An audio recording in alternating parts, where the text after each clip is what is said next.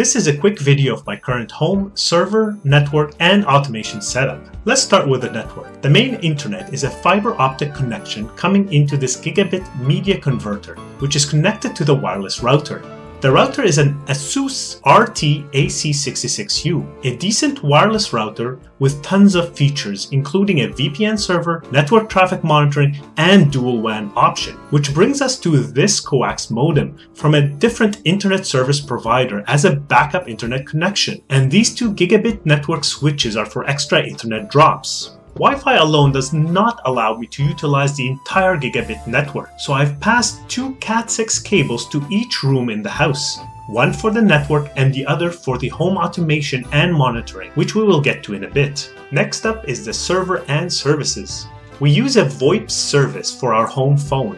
This is a Gigaset C610A IP phone, which uses a low-emission version of the DECT6 technology. This is an IP-HDTV tuner connected to a motorized 360-degree external directional antenna, which captures over-the-air HD channels and allows us to watch TV on any network device. I've installed this about 6 months ago and used it once. Apparently commercials are still a thing. Next is the home file and media server, which is connected to an external encrypted RAID 1 backup and file drives. Here we have the shared network laser printer for the entire home. Finally, the CyberPower 850 AVR UPS protects against power surges, along with about 54 minutes of backup power before the server gracefully shuts down via signal from the UPS over USB.